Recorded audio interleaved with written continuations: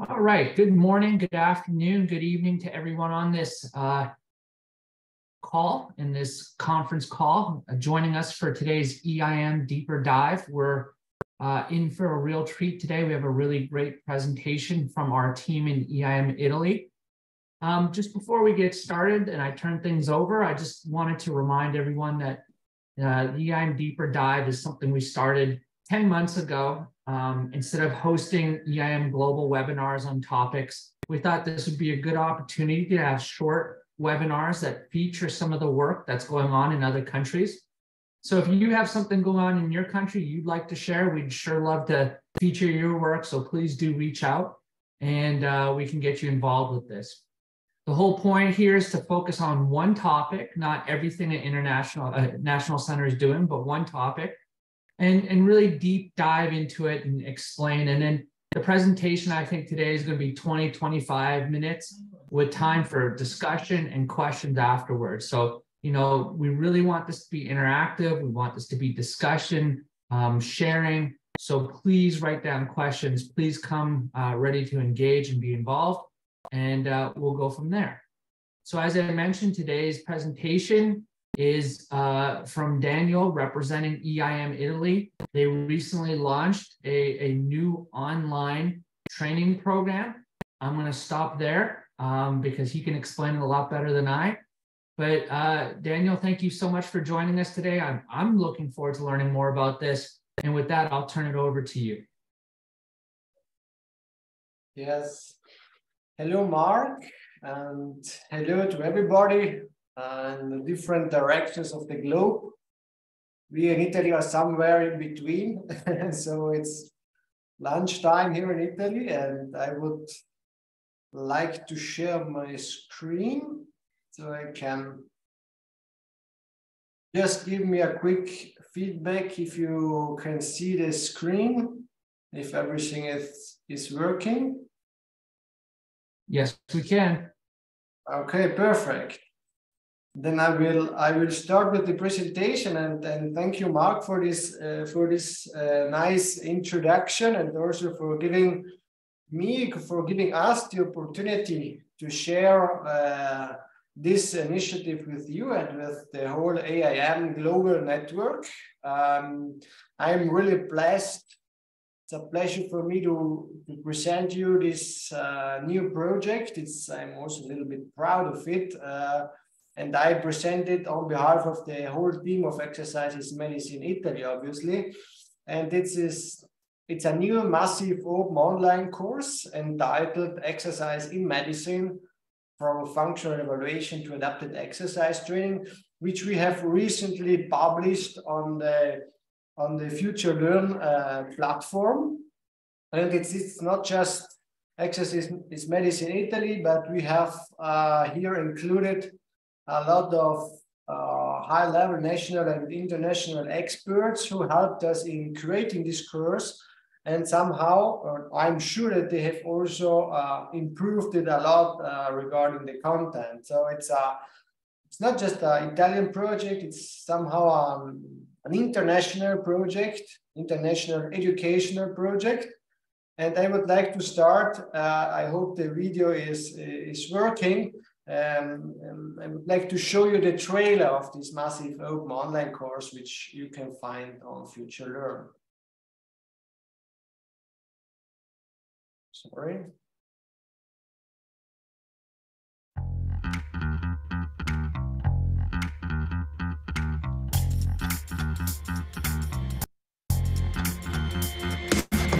Have you ever heard about the exercise pill? No, it's not a magic pill you take to replace exercise. It's a means to treat patients with chronic diseases. The science behind it is clear. Physical activity and exercise training positively impacts on a variety of chronic pathologies. It helps to prevent and treat diseases. Despite these clear benefits, its implementation in real-world setting is currently still limited. So, that's why we are here, to spread this good news.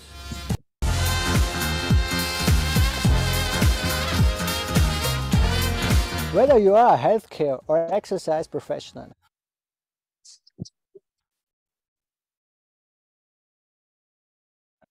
or a student particularly interested in the promotion and implementation of physical activity and exercise therapy, or if you simply want a healthier world, that's the course for you.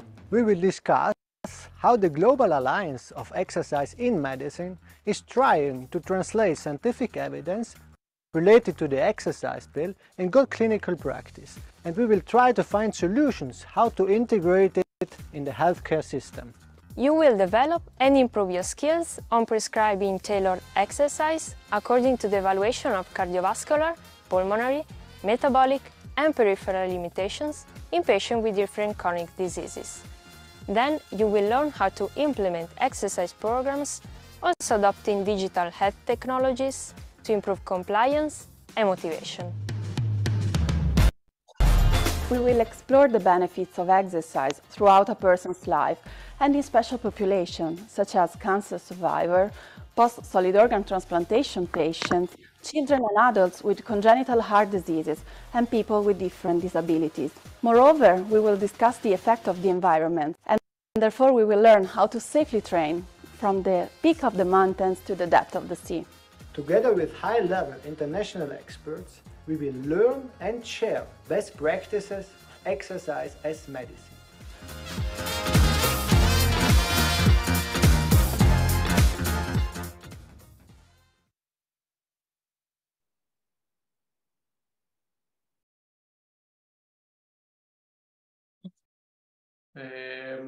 Can you still see the?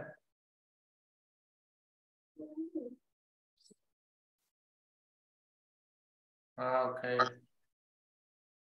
Sorry about the poor quality of the video, but it's not easy with Zoom to share the videos. But we will send you the link, and you can see it then on the homepage of the course.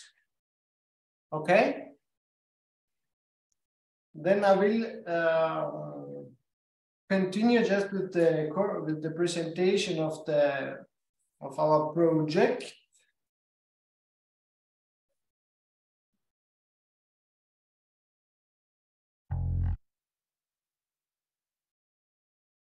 Can you see the slide? Yes. Yes, okay, yeah. Sorry about this, but for me it's not easy to switch between the screens. Sorry about this. Yeah, well, as you have seen, this course, this was the trailer of the course, which is also published on Future Learn, so you can see it also quite easily on the web. We have organized this course in 5 weeks. The duration is 5 weeks. And students will engage probably more or less 4 hours weekly in this course, and it's 100% available online on the platform Future Learn. Some course details. It's a 5 weeks course, and each week is organized in 4 to 5 activities, and each activity has included different educational steps, for a total of 75 educational steps, meaning that we have 13 videos, 70 podcasts, 5 padlets, quizzes, surveys, but not just them, but also other insights from experts, articles, infographics, exercises and discussions, as well as some references for further readings. This is an open access educational project, a non-profit initiative from the University of Padova, which is freely available on Future Learn. The only thing is that you have, with this free access, you have a time-limited access for these 5 weeks of the course. If you want an unlimited access, an unlimited subscription, and an official course certification, then you have to pay a platform fee. This is not a fee that these are not money which are coming back to us. These are just somehow the fee which Future Learn is asking us for the publication of this course. However, if universities have a convention with Future Learn, this would mean that all students of this university have unlimited and free access for all massive open online courses published on Future Learn.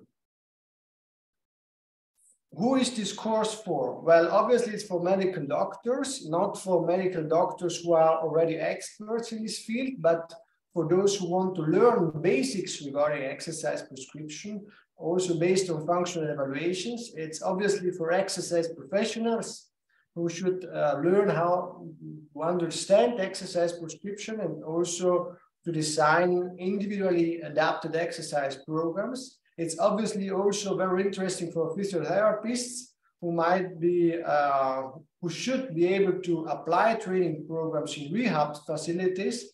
But don't forget other healthcare professionals, because we need them to educate patients, we need them to communicate with patients. And so this is also one of the targets of our course. It's very interesting for university students of different allied professionals. And since it is a massive open online course, one of the objectives of this course is also to educate the general population to promote physical activity and exercise for primary and secondary disease prevention. We simply want to get some more visibility for this exercise bill with this course. Now, I would like to briefly discuss and to present the course content. And for this, I will switch to this infographic. And I hope that you can see it. Mark, if you can give me a... Okay, perfect. This is what this course is about. You can see here the 5 weeks of the course. The first week will address the benefits of exercise regarding the prevention and treatment of chronic diseases. The second week is then a more practical one, where we will discuss how to adapt exercise prescriptions and exercise implementations based on functional evaluations. In week 3 and 4, we will then discuss the practical points. So exercise prescriptions and exercise programs for patients with cardiovascular and pulmonary limitations in week 3, and in week 4 for patients with metabolic and peripheral limitations to exercise. In the final week, which is week 5, we will then address how to adapt exercise training for special populations and based on different environmental conditions. So each of this week has been organized in 4 to 5 activities. So for example, week 1, the first activity is called Take the First Step, which is an activity which is somehow introducing our online course. Each activity has then the before mentioned educational steps, which means videos, articles, podcasts, and whatever. In the second activity, which is called Let's Get Physical, we will show evidences regarding the impact of physical activity and exercise on different chronic conditions, while during bridging the gap from playing to sports, we will address how different initiatives, projects will try to translate scientific evidence in a real-world setting in good clinical practice. Each week is then concluded with a synthesis where we share the key points of the week and where we give also a sneak preview of the subsequent week. In week 2, we will start our activity with exercising with chronic conditions, where we will discuss the importance for adapting exercise training for patients with chronic diseases. And subsequently, we will then discuss how to evaluate patients and how to adapt exercise prescriptions and programs based on these functional evaluations. The activity Let's Move is then a more practical activity where students and learners will learn how to design an exercise program, addressing also patients' barriers and also in order to find the right motivation for our patients.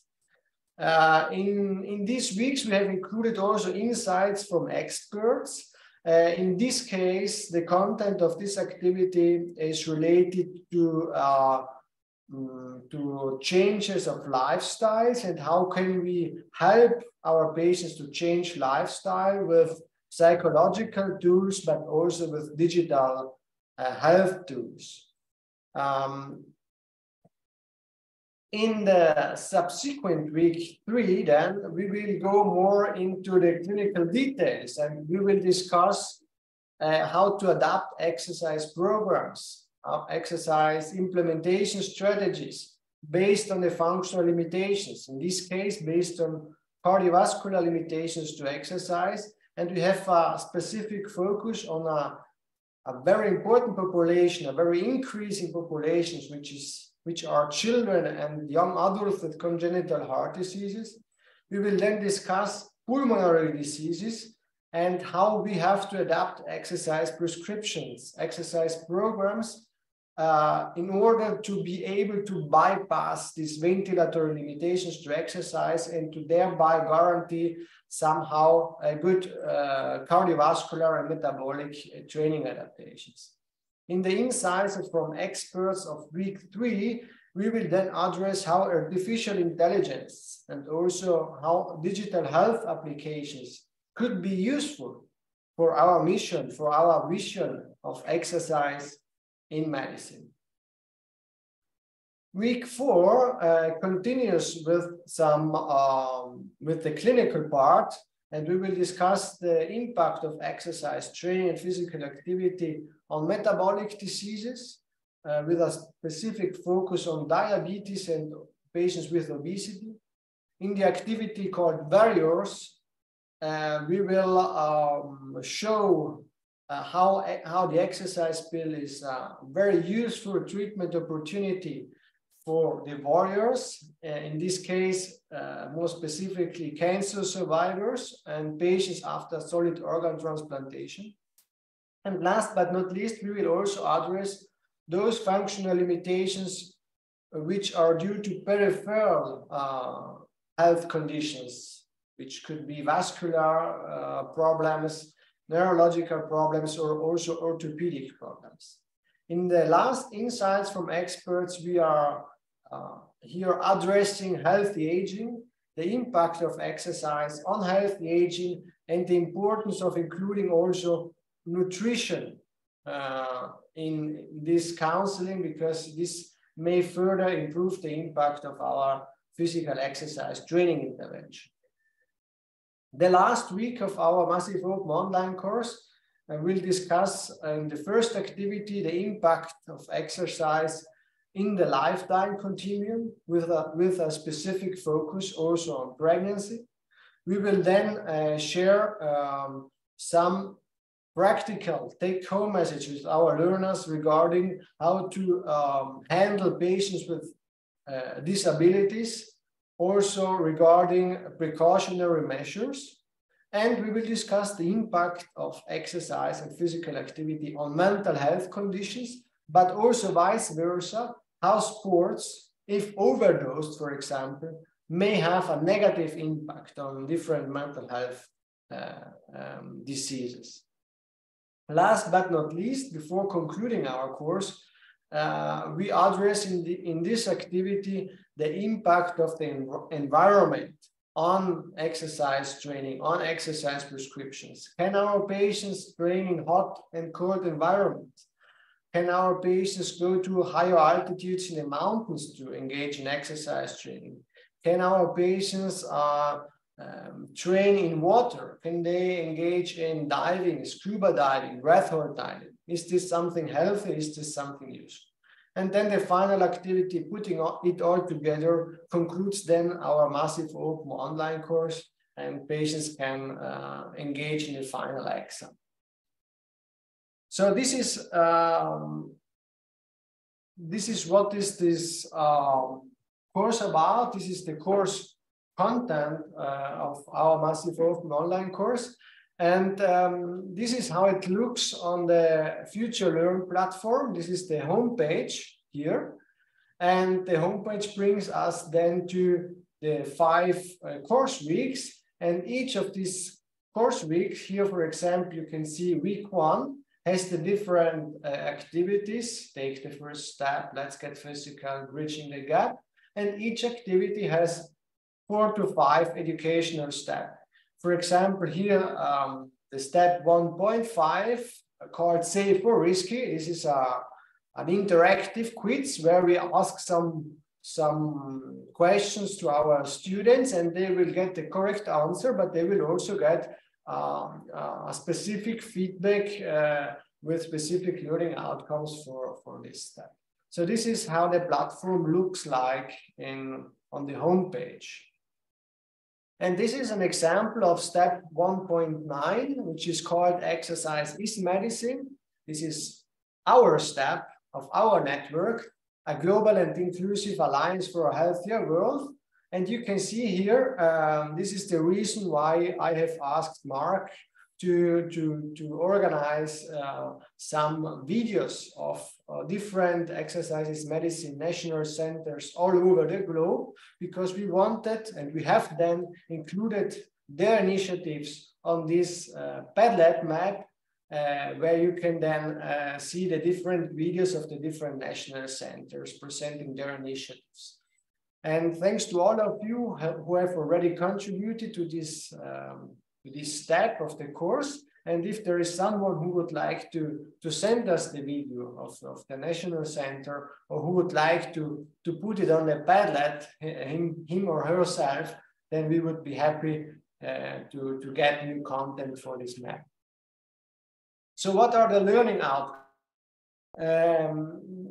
We've tried to get some, or to develop practical learning outcomes. So our students, our learners should be able to explain and communicate the benefits of physical exercise, because communication is important also when talking to patients.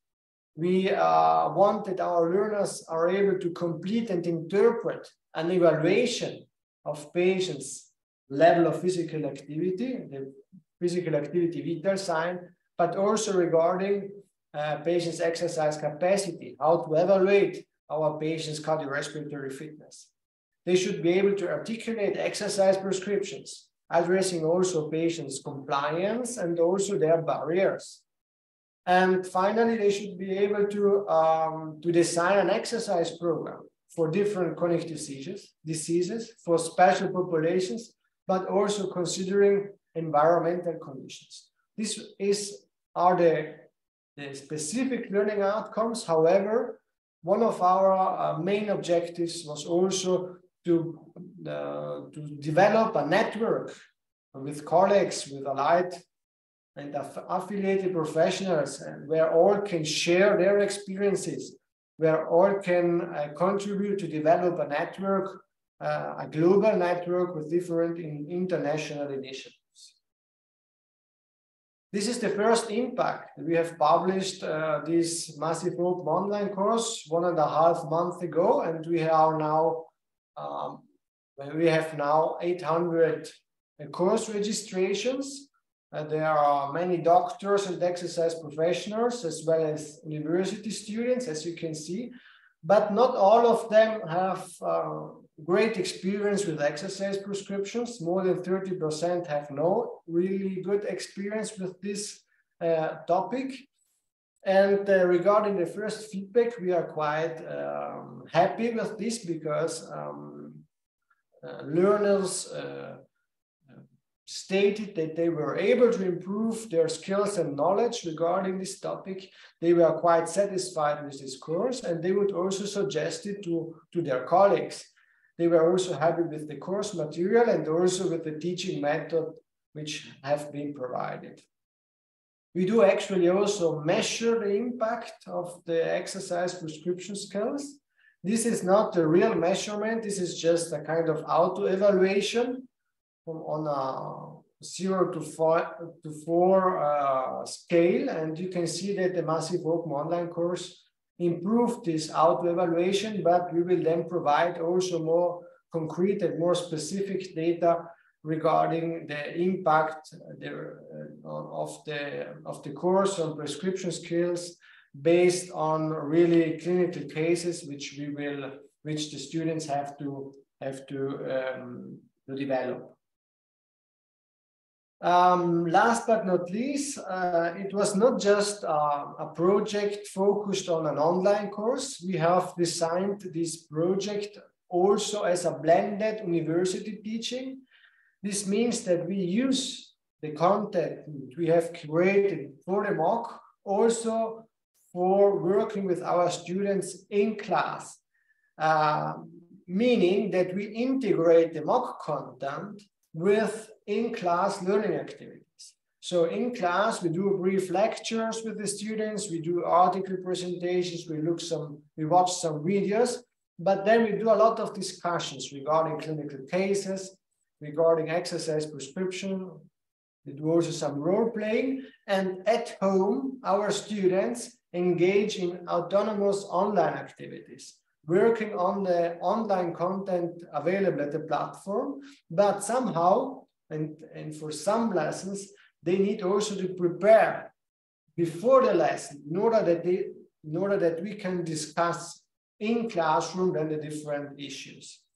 What we do promote also for our students is this international peer-to-peer discussion, peer-to-peer education, which is an added value for our students because they can collaborate with international students, with international experts, and they can learn from each other. We have proposed this Massive Open online course for our second cycle degree course for exercise professionals and also for medicine and surgery. To conclude, I would just like to thank all of those institutions and collaborators, the Sports and Exercise Medicine Division, the Department of Medicine, also the University of Padua, which provided this educational grant for this project, the team of digital learning and multimedia, who helped us a lot in providing all this digital contents, the team of Exercises Medicine Italy with all these persons who collaborated particularly on this project. Obviously, big thanks also to Mark, to the AIM global team and network, because they endorsed this course. They helped us in organizing the videos, and they help us also in promoting this course on in a global network. Also, the European Initiative for Exercise in Medicine helped us during the course development, and big thank you to all of the national centers who have already provided the videos, and we hope that we can get some more videos of our colleagues all over the world. And obviously, thanks to the international experts who helped us for this course. Last but not least, and I conclude, we are quite good in promoting this course at a national level, but we are not that good in promoting it at an international level. And so this is why we need your help. We ask you for your help. Please share it in your countries, share it in your networks, use it for your students and for your team, and promote it in your conferences. We are also happy to share the course contents, the videos, the podcasts, the infographics. You can have them. They are of high quality because the platform requires high quality digital material. Please just put the MOOC reference and we are happy to share them. If you need flyers, brochure, banners, or slides, we have them available. Just ask for them. And that's it. I'm happy to discuss this project with you, and thanks for the opportunity again. Right, wonderful job. Just again, just phenomenal. I can only imagine how much work it took. And so that's actually my first question. Daniel, can you share with us a couple of things? Like what was the overall purpose when EIM Italy sat down? What would you say, look, why did you want to develop this course? And then talk about a little bit, I mean, we can see that board with all the, planning. How much work do you think it took you to put this all together? Yeah, the last part of the questions, I didn't hear it. The last part. Sorry, my connection's bad too. Last part was how much work do you think it all took planning and building this together? Yeah, this was actually the idea of this massive open online course goes back to, I'm not sure, 3 or 4 years, because our university was really pushing for this kind of initiatives, because one of our main objectives is also to educate the general population. And so this was then the first idea to organize something like this, because in this period we were also pushing with Exercise Medicine Italy to create some more visibility in Italy, but also at the international level. So it was somehow, okay, we could do something useful for the university, we could do something useful for the population, and we could use it also to push a little bit our initiative, which was starting some years ago. And yeah, we are not aware of the amount of work we would need to engage in, because it was 1.5 years of work and a lot of yeah, we needed a lot of help also outside from our group, because all this digital support, this is something we cannot provide. We don't have the skills to do it. And so yeah, this is how it started. I have one more question, and maybe then, teeing up other people for their questions. One thing for EIM national centers is they're trying to think about how to also generate revenue. And I'm seeing EIM Singapore here. They do trainings, they charge fees, they make money. It helps sustain some of their activities. Yours is essentially free. What was the conversation about, potentially generating revenue versus offering this as a free MOOC?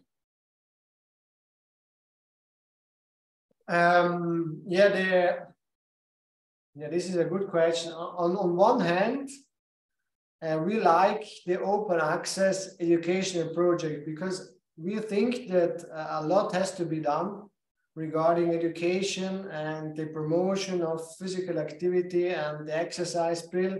So if you compare it with pharmaceutical industry, where there are people are going to the hospital and knocking on the doors and say, we want to sell this, nobody's doing this for the exercise pill.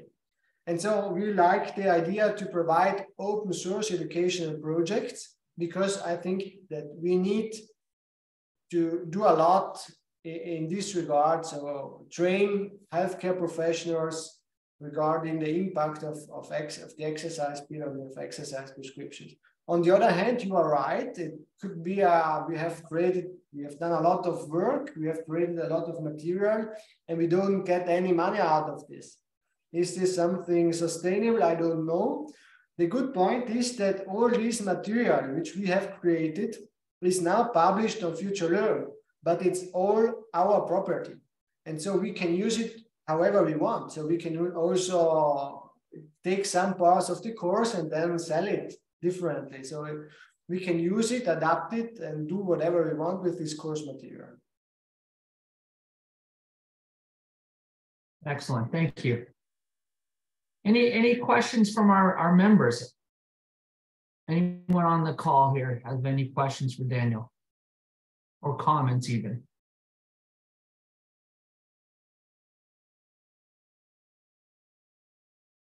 Ivy, Victor, I know that you all have a training in Singapore. I know it's mostly in person. Have you ever given thought to doing more of an online version, or potentially something that's free for the public like this? Hi, Mark. Ivy here. I think we are sort of thinking of online, but I guess the main issue is, like you mentioned, the sustainability. How do we keep it going? I think if it's if it's a free course that may, for us at this point in time, pose an issue on how to sustain this and keep this going. Yeah. I think the other issue, hi, I'm Victor here from Singapore. Yeah. So sorry about the background. I'm currently covering the national team in major games in Southeast Asia. So I think the issue here with free courses, I mean, it's just something to take note of is while free is good and everyone's trying to ask for free stuff, but when you give it free to the population, somehow maybe people don't appreciate and they don't attend, or they attend and they, you know, kind of like disappear halfway. So it ends up being like a course that's you may potentially see like 50% completed and nothing happens after that. And you're wondering what the drop-off happens after as well. But nonetheless, I do appreciate what's going on with Daniel's work because he's trying to be all-encompassing. And I saw that there are many, many interesting topics in the 5 weeks. But I just have a question for Daniel, which is this part on your course, while it's said to be free, but when I scanned in on the QR code, it actually says $20 per month. So I'm just wondering, is it free or is it a chargeable cost like what Mark mentioned? Yeah, thanks, Victor, for the question. No, it's free. You see on the web page, you just see that the costs if you want to have the unlimited subscription. If you then scroll down, you can also continue with the free version. And if you continue with the free version, you have a time-limited access, which means that you have these 5 weeks for the course to conclude it. And then it will be closed, then you have to pay. But if you do it in these 5 weeks, which is the course duration, then it's free. So it's somehow, okay, you have to pay if you want to have it always, but if you want to really engage it, you can do it also for free, just by concluding in the 5 weeks. Yeah, just something to think about. I'm just spinning ideas because at the end of the day, this is a unilateral, one-sided kind of course whereby all the information is out for the learners. But something to think about is whether you want to get any information back from the learners in terms of how much is the retention and potentially what they feel and how they perceive the course so that it can be refined over time. And whether something more can be done out, spinning a research out to find whether this is more effective versus face-to-face and so on and so forth. Yeah. Okay. Also, thanks for this question. This is already implemented. So we have, our course is always available, but we have organized 2 facilitation periods. One was in April, and the next facilitation period is in autumn, which means that we have experts facilitating during the course, during the discussions, in the exercises, in the comment section, because every single step has a comment section and students can interact with us, but also in a peer-to-peer manner in education. Okay, this is the first thing. So there are facilitation periods. So we are not always available, but learners know that in certain points of the years there is a facilitation period where we will be present and where we will engage actively with our students. Regarding the second point, yes, we have already implemented a feedback. We have the students will engage in the first step in a survey where we will try to find out their background, where we will try to characterize them, and they have also to complete 3 clinical cases, 3 standardized clinical cases, and they do also a kind of auto-evaluation of their abilities and skills regarding exercise, prescription, and programming. After the course, we do the same survey again. So this is what I've shown you regarding this auto-evaluation. So they feel that they have improved their skills, their abilities, but we do also measure the impact on the clinical cases. So we have standardized clinical cases, which are guideline-based cases. We know what the answers should be, and we are comparing them before the course and after the course if something has changed regarding their abilities. So for research, also to give some data on the impact of this course.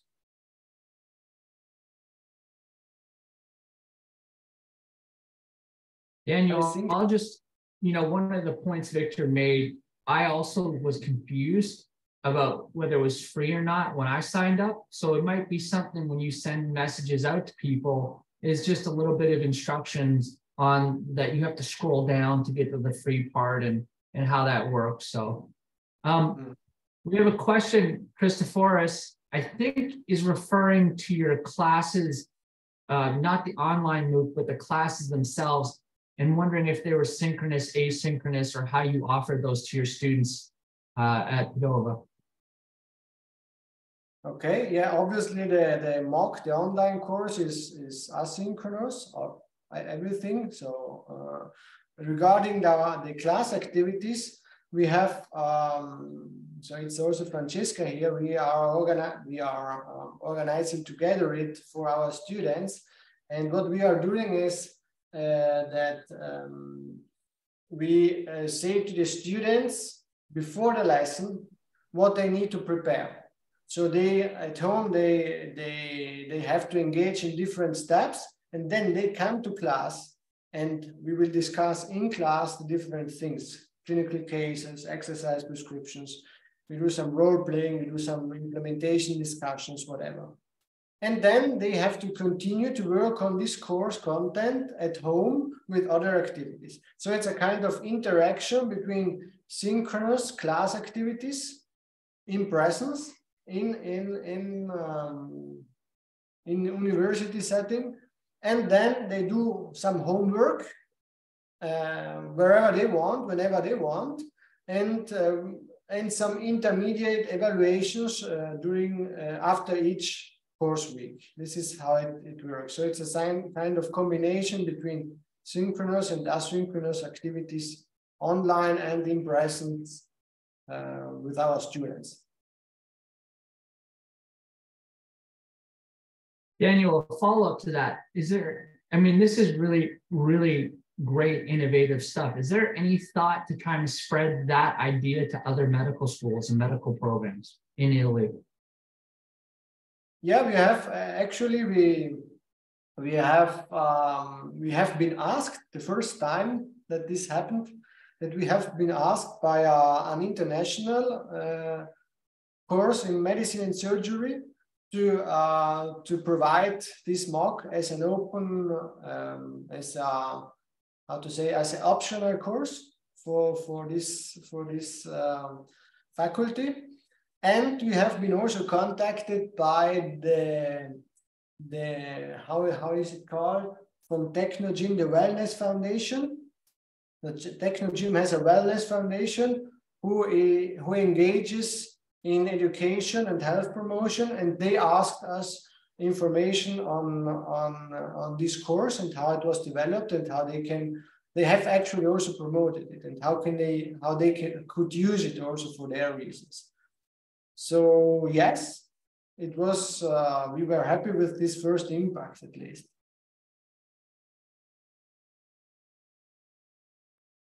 There was another question, I think. Oh. Sorry. Not yet. Not yet. So do you, I mean, we have people from, Upals from Sri Lanka. We have some folks from Latin America. Do you have any advice if people want to create something like this for the future? And what are the lessons you've learned? Obviously, it was more work than you expected, right? It always is. But what other nuggets of knowledge could you share with folks? Yeah, if you want to publish on Future Learn, it's a publication. So you need to agree on their instructions for authors. They will give you feedback. They need high quality material, otherwise you will not publish it. They have certain timelines, and you need help. You cannot do this on your own. You need help from, let's say, digital media services. You need also some funding, because these are things which cost money. And you need a big team, because it's not just that you have to design the course. You have then a lot of educational steps, and someone has to develop this educational step. And it's almost 80 educational steps which have to be provided, written, registered, also revised by external reviewers, and then published. So there are different steps, and it's a long process, because you would want also to give a high quality course, and not just putting the material on a web page. And this is something which requires a lot of team force, and we have it here in Italy. We have a nice group of young and motivated people, and they all engaged in this project. Otherwise, it would not have been possible to do it.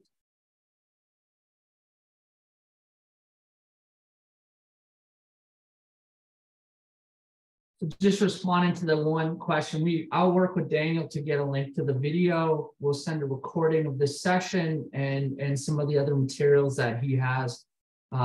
It's quite spectacular, all the work and everything they've put together. So Daniel, I think maybe this is a good time to end it. It was perfect timing. Nice discussion and questions, and just a really great look at what you and the team have put together. So congratulations to you, and thank you for taking the time to share this with us today. Yeah, thank you. And again, we would be really happy if you could help us to promote this course also in your nations, because what we are not able to do is to promote it internationally, and we are happy to share the material with you. You can use it however you want. So just let me know. We will send it to you. All right.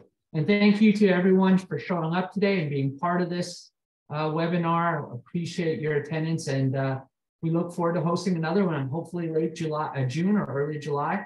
And have a great rest of your day. Thank you so much.